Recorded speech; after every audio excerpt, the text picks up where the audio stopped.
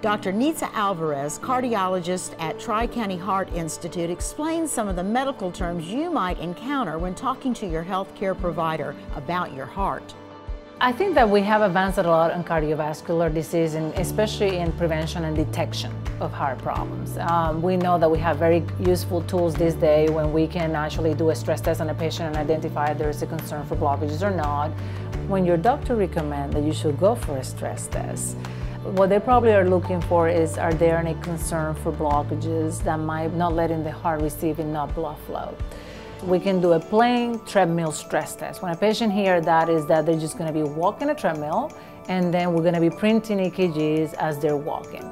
That is a very simple way of identifying patients that might have blockages, because as they stress the heart, the lack of blood flow going to the heart is going to create changes in the electrocardiogram, saying that there is a problem with the blood flow getting there. There are other modalities like echocardiogram that help us to understand how is that pump working. With the echocardiogram, we take pictures of your heart before the test, and then we make you walk in a treadmill, and then we take pictures right after the stress.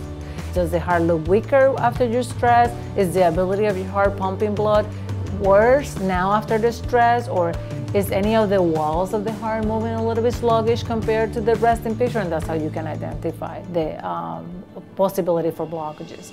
We also have modalities such as coronary angiogram, which is a term that we use interchangeably. We can say coronary angiogram or heart cath, people refer. It's a procedure that is recommended when your doctor thinks that you might have an artery in your heart that is blocked, which is a coronary artery. It's considered an invasive procedure because we have to go inside your heart.